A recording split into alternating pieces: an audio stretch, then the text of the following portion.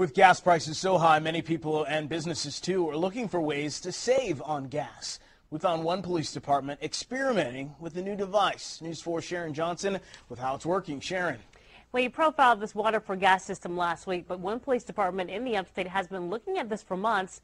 Now they're using it. It looks like a regular SUV, but it's not. Misleading because it's an undercover Honeypath police vehicle, and also because it's running on something experimental. People laugh at you for trying some things, but if you don't try, you don't know. Honeypath Police Department has just 6 cars and a few officers and doesn't have a big budget for a large gas bill, so they're using water for gas. Yeah, we've had a few snickers from some people in town that just don't believe it, and naturally I was skeptical of it when the mayor would talk about it. He's talking about the water for gas system. You build it and attach it to the engine.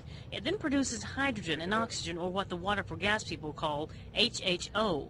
It's supposed to give you better gas mileage.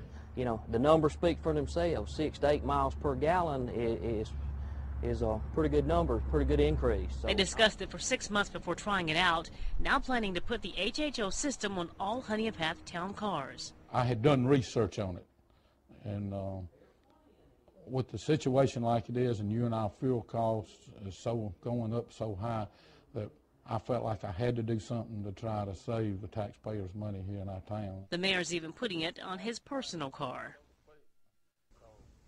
The town of Honeypath is also considering using vegetable oil, used vegetable oil, converted to diesel fuel for their larger vehicles.